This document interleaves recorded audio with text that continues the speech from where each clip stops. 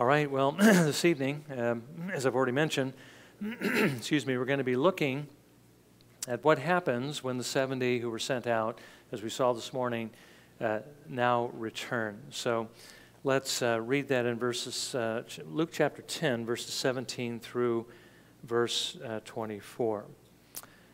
The 70 returned with joy, saying, "Lord, even the demons are subject to us in your name."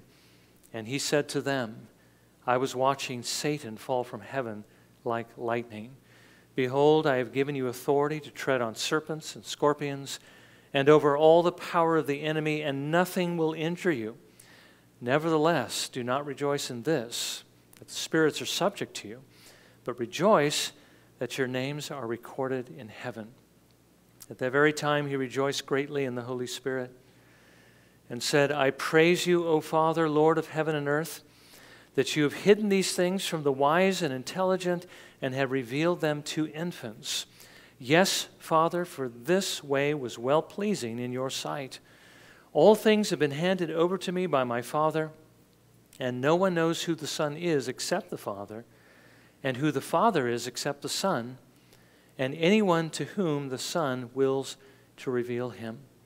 Turning to the disciples, he said privately, "Blessed are the eyes which see the things you see.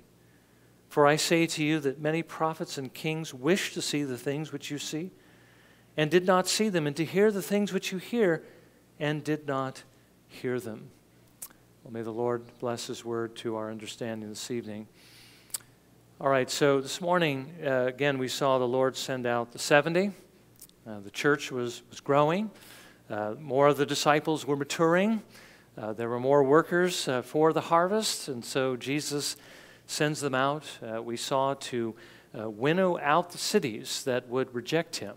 Remember what we saw, well, we'll see in just a moment, you can be reminded of how they were to respond, but I think we should assume that Jesus wasn't going to go to those cities after they had dusted the dirt off of their feet, but he sent them out there to winnow out those cities that would reject him, and to break ground in those that would receive him. Again, let's remember that it's a process, isn't it? In the Lord reaching out to someone through us to bring them to faith, there is a process involved, breaking ground, planting seed, watering seed. We don't know where we are in the process, but we do need to be a part of that process if we want to see the lost come to faith in Christ. And of course, that's what we want to see, because that's what the Lord desires. We saw, second, that they were to offer or extend, basically the offer of the Lord's peace. Peace through the Lord Jesus, peace through the gospel. Jesus said that as they preached the gospel, they were to say, "The kingdom of heaven has come near." Preaching the gospel or sharing the gospel actually brings the kingdom of God near to those who are far from the gospel, because it brings them near to the King who offers himself to them through this message. And again, that's the importance of sharing the gospel with someone, is that's how Jesus draws near to them. So we need to share that word. But third, we saw the consequences for rejecting his offer. Remember how Jesus said judgment would be severer for them, for those that were offered the gospel, where the kingdom of heaven came near, but yet they rejected it. It would be severer for them than for the very wicked cities of Sodom and Tyre and Sidon. Again, remembering that the greater the offer, the greater the light, the greater the privilege that's extended to people, the greater the accountability. Okay, more light, more responsibility. Now this evening, we again see two things. We see the disciples' joy when they returned because of the things the Lord had done through them, the power that they were able to exercise over the kingdom of darkness.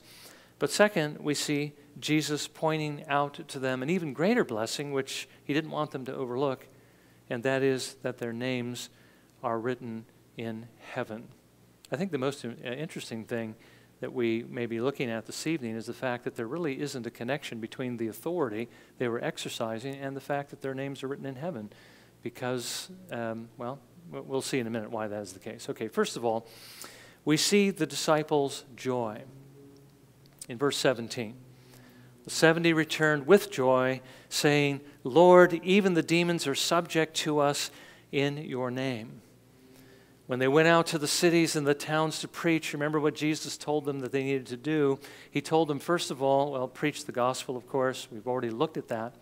But also to heal those whom they found that were sick.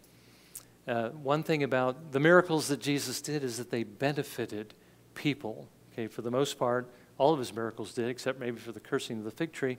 But he was raising the dead, healing the lepers, causing the paralytics to walk.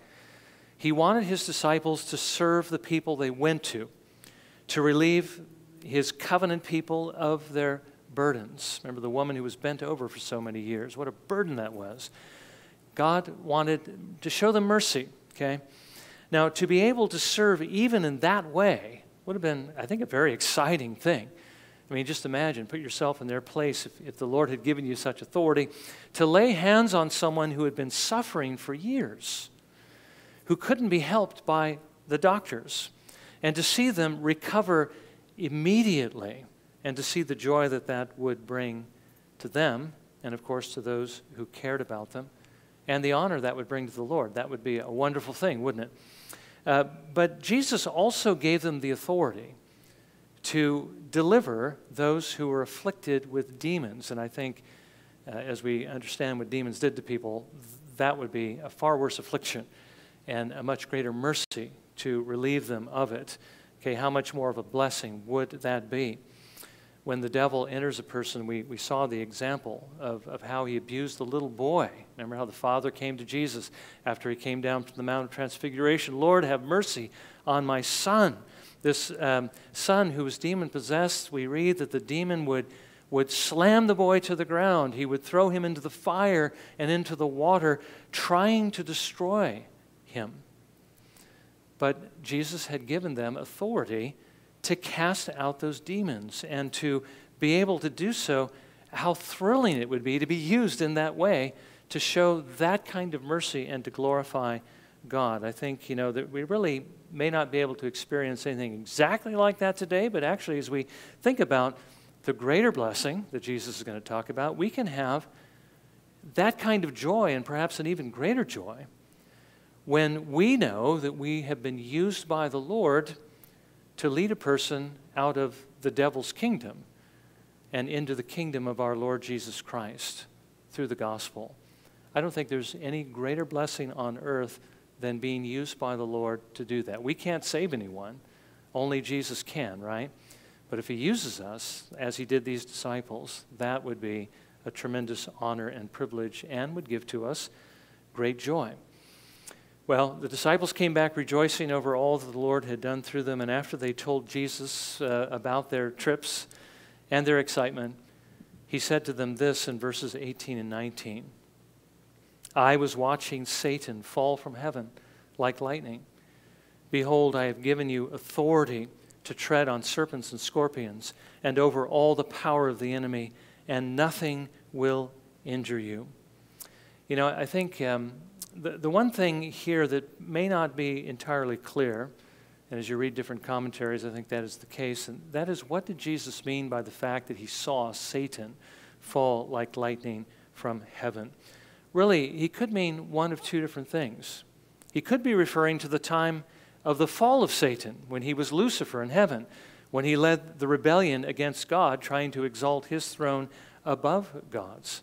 Shortly after the creation week, when, as of course the eternal Son of God in heaven, Jesus witnessed these very things, as well as his being cast out of heaven to the earth. By the way, we recognize that being cast down was not perhaps absolute, because we do see Satan appearing with the sons of God, as it were, before God to tempt Job. So we know he still had some type of access to heaven, but we do know that he fell from his height down to the very depths. He was the greatest, perhaps, of the Lord's creation, right? The greatest angel the Lord had made. He was the anointed cherub, the one that had every precious stone for his covering and had the sum of all wisdom. And yet, because of his pride, we read in Ezekiel 28, verse 16, this, the Lord speaking to Satan, "Therefore I have cast you as profane from the mountain of God, and I have destroyed you, O covering cherub, from the midst of the stones of fire."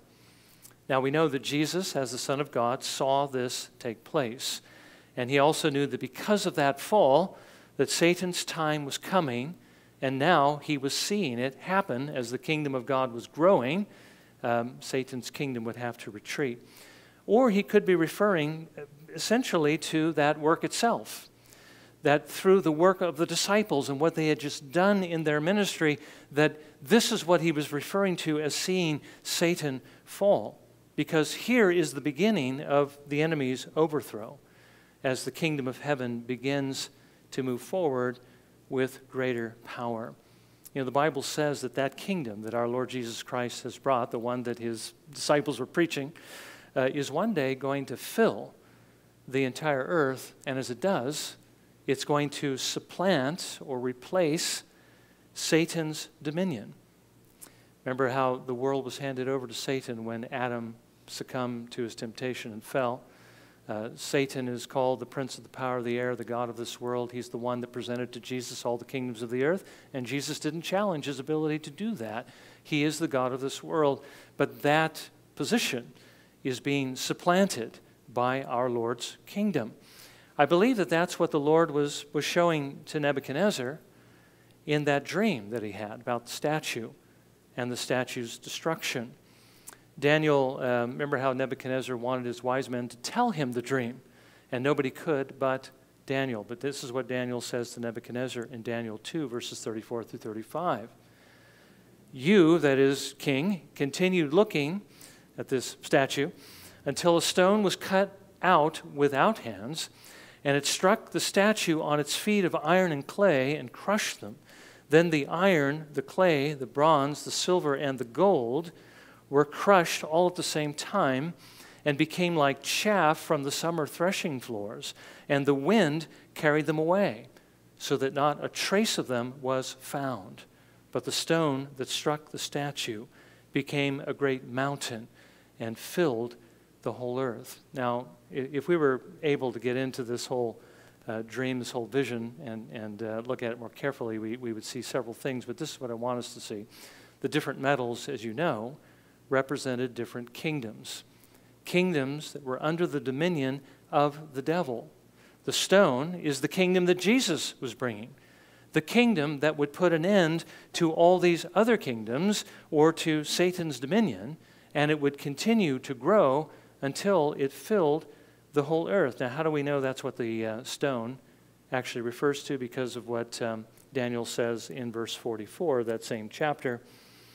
"In the days of those kings," the kings represented by the different metals, "the God of heaven will set up a kingdom." Actually, it's the clay and the toes mixed, which I believe is referring to the Roman Empire, by the way. "In the days of those kings, the God of heaven will set up a kingdom which will never be destroyed. And that kingdom will not be left for another people. It will crush and put an end to all these kingdoms, but it will itself endure forever." So the point is essentially this, that it appears to be the case that what Jesus was referring to was the fall of Satan because of the advancing of the kingdom of heaven. Okay, that he's seeing Satan fall, as it were, as the god of this world, as the kingdom of heaven begins to move forward. Now remember, this is really talking about the Great Commission, isn't it? Because that work of extending the kingdom and overthrowing Satan's kingdom is still going about. Jesus advances his kingdom. He's causing the stone, which is, this one's going to grow into a great mountain that fills the whole earth. He's causing it to grow through the members of his kingdom, through us, through all of his people, until the whole earth is filled with the knowledge of the Lord. So basically, we're engaged in a warfare that is not dissimilar to that of the disciples.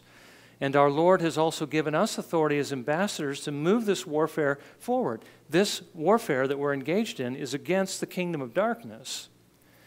But one thing we do need to remember is that even as it was with the disciples, so it is with us. This is spiritual warfare, right? We're not fighting against mankind, okay?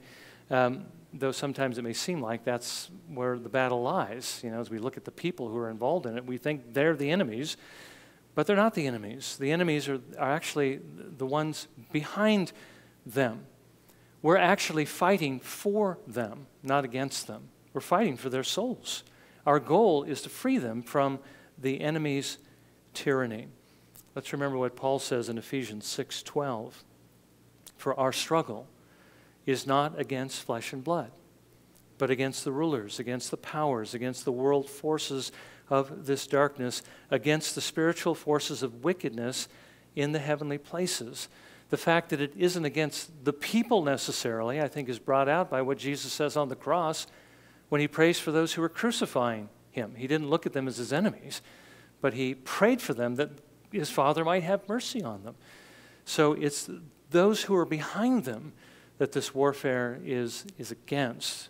And that's why our weapons are not physical weapons, but spiritual weapons. Paul writes this in 2 Corinthians 10, verses 3 through 5. For though we walk in the flesh, we do not war according to the flesh. For the weapons of our warfare are not the flesh or of the flesh, but divinely powerful for the destruction of fortresses. We are destroying speculations and every lofty thing raised up against the knowledge of God, and we are taking every thought captive to the obedience of Christ. I mean, essentially the weapons of our warfare, Paul talks about them in Ephesians 6, both the offensive and defensive weapons, are essentially God's truth, the Bible, the gospel, and of course, prayer. And those are the weapons we need to be using if we are to basically assault the fortresses of the enemy. So if we are to win this battle, as the disciples did, okay, we must use these weapons. And we need to have confidence that the Lord will actually use these things to free people from, again, the enemy's camp. Now, this victory was something to rejoice in, okay? They were rejoicing, but Jesus tells them, secondly, that they had something that was even better than this. He continues in verse 20 of Luke 10, nevertheless, do not rejoice in this, that the spirits are subject to you, but rejoice that your names are recorded in heaven. Now, that's an interesting statement. First of all, we need to understand that Jesus is not telling them or forbidding them to rejoice at all in what he had accomplished through them, because they should rejoice in that, right? To be used like that would be a tremendous blessing, but I think what he's saying is in comparison to this greater blessing, don't so much rejoice in that, but rejoice in this, in the far greater blessing of eternal life.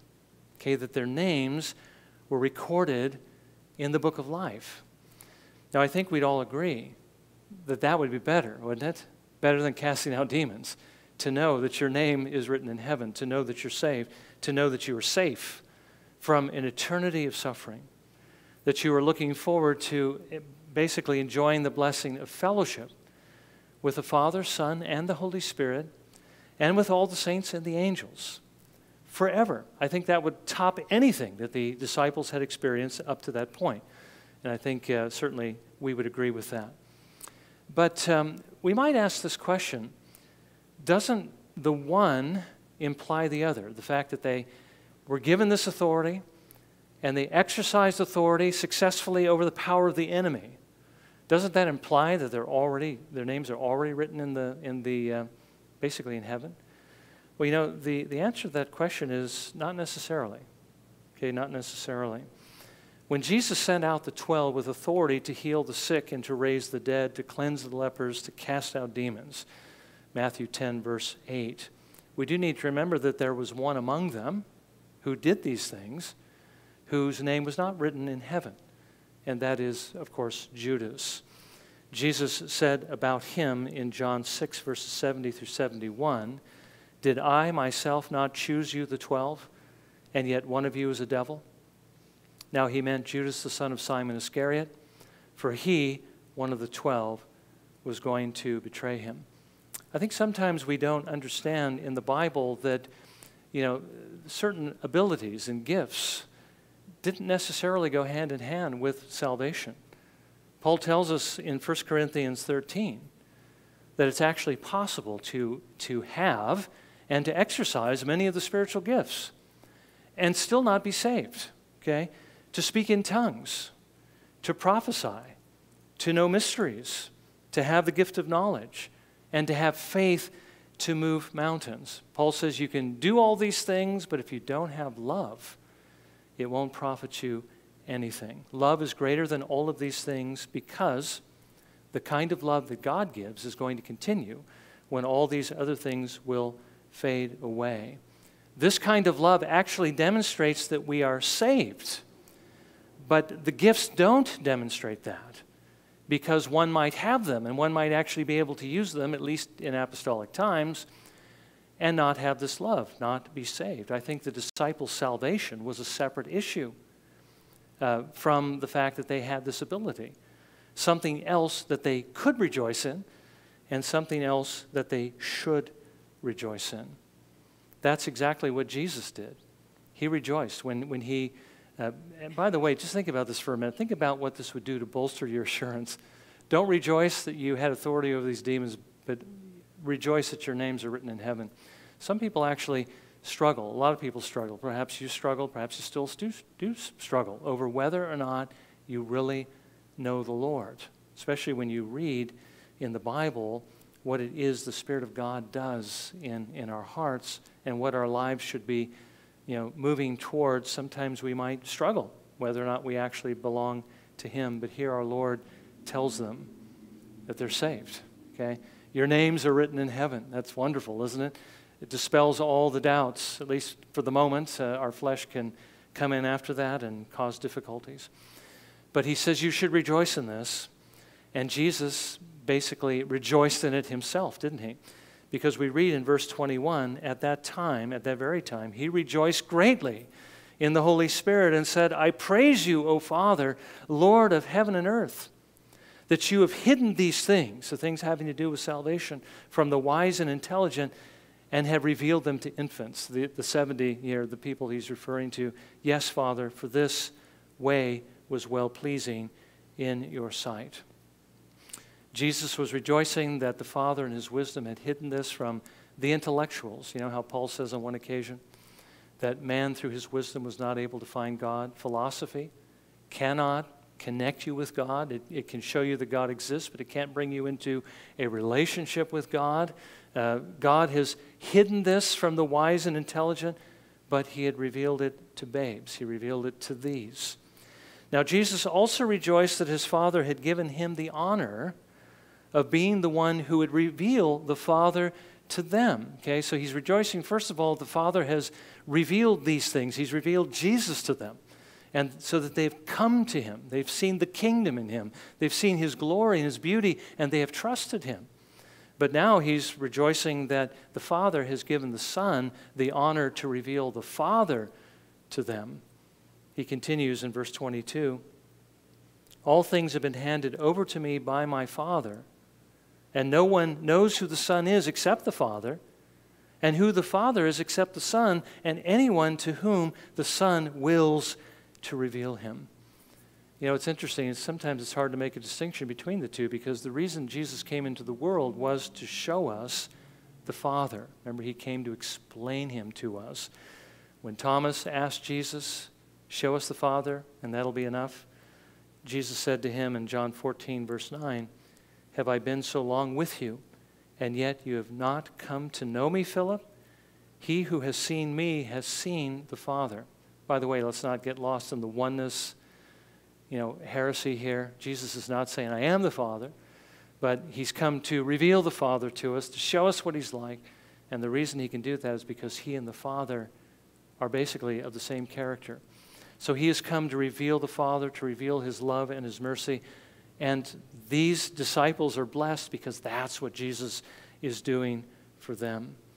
They were blessed that they knew the Son, and they were blessed that they knew the Father, which is really what eternal life is all about. As I mentioned before, eternal life is not just endless life, and it's not just a condition of happiness, as opposed to suffering, although it contains those things. But eternal life is relationship, isn't it? Jesus said in his high priestly prayer in John 17, verse 3, "This is eternal life, that they may know you, the only true God, and Jesus Christ, whom you have sent." So they were blessed, their names are written in heaven, and they were in a relationship with the Father and the Son. They knew them, not just about them, but were in relationship with them. Christianity is not just a belief system. There is what we call the faith, which is what we are to believe, and we need to know what that is. But faith or eternal life, Christianity is relationship with the Lord, actually knowing him in the sense of having a relationship with him versus just knowing about him. So we need to be careful that we don't spend all of our time just learning about him and not really spending time with him. When we have a worship service, we're actually doing both, aren't we? We're communing with him, we're worshiping him, we're adoring him, we're thanking him, we're praising him, and we're learning about him. So it's not just the learning about him. It's not just a sermon. That's not what we're here for. It's just a sermon. We're here to love him and to develop that relationship with him and to learn more about him so that we might draw nearer to him. And then Jesus says one more thing, that they were blessed to see what many prophets and kings wanted to see, but didn't, in Luke 10, verses 23 through 24.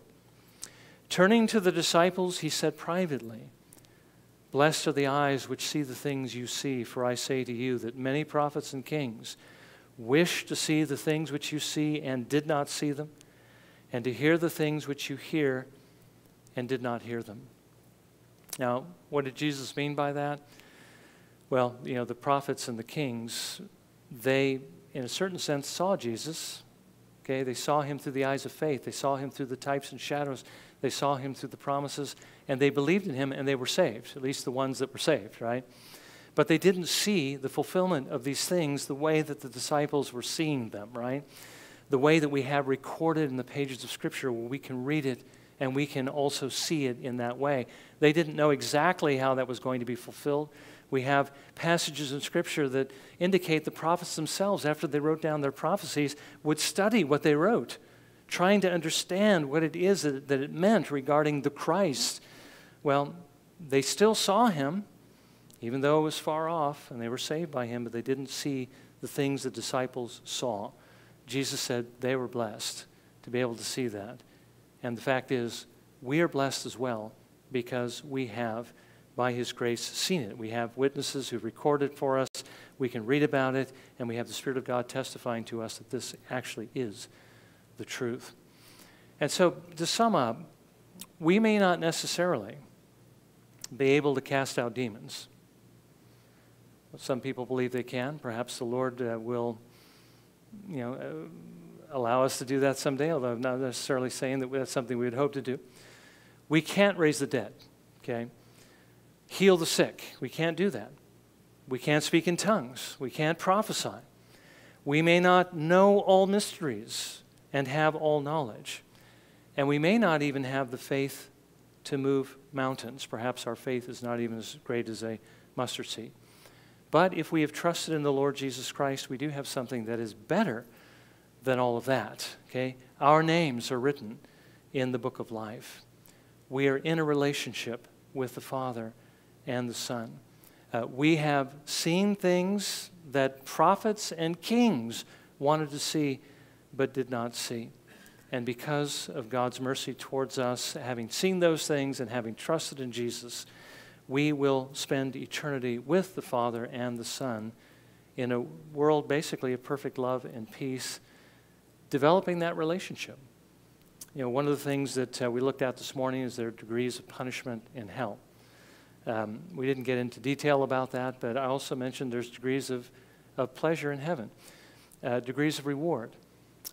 Jonathan Edwards, I'll refer to him again because this is his idea. He didn't talk so much about the degrees of punishment in hell, though he did mention that he agreed with Joseph Bellamy when he wrote about the fact that when the wicked are judged by the Lord and they're placed at a certain level in hell, that they continue to descend in the lake of fire, that their judgment increases for all eternity. We'll get into that perhaps a little bit later as we go through the Gospel of Luke. But Edwards said this, that as we're in heaven and we begin at that particular level according to the rewards of his grace that he gives us for our service to him here, that our blessedness will continue to increase throughout all eternity, because in our relationship, in our fellowship with the Father and the Son, we're going to be learning more and more about them and seeing more and more of their glory. And because they're infinite, because they're an infinite being,